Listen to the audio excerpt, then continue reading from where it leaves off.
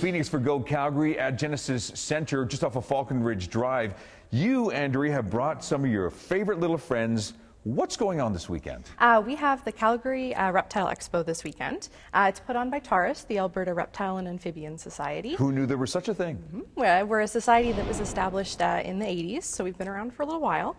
We're going to have a bunch of vendors in. We're going to have everything from face painters to an interactive kids corner. We're going to have breeders. We're going to have displays. We're also going to have an exotic vet on site. So everything you need to know or want to know about snakes and geckos and anything else that's slimy, well, kinda. Yeah, kinda. This is where you go. Absolutely, yeah. So you mentioned a kids corner. So you actually are going to let the kids actually play with these snakes? We do. Come on, Andrea. Yeah. That's going to make a parent crazy. You know what? Everything in the kids' corner, it's all animals that we've handled really frequently. They're all out of private collections. They belong to T.A.R.A.S volunteers.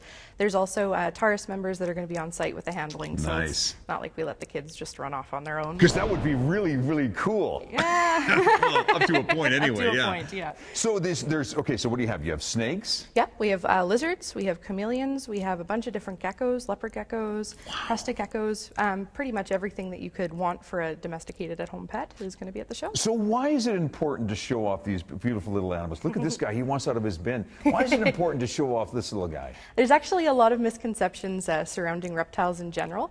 They make amazing pets. Mostly, they're relatively low maintenance compared to a furry pet.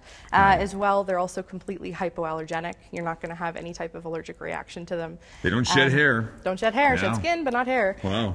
And they just become really good companions. You get to know them very intimately, and they get to be just like family. Know them intimately. We're going to get to know some of these wonderful creatures intimately in just a few minutes. More of Go Calgary coming up on Shaw TV. He's not going to bite me, is he?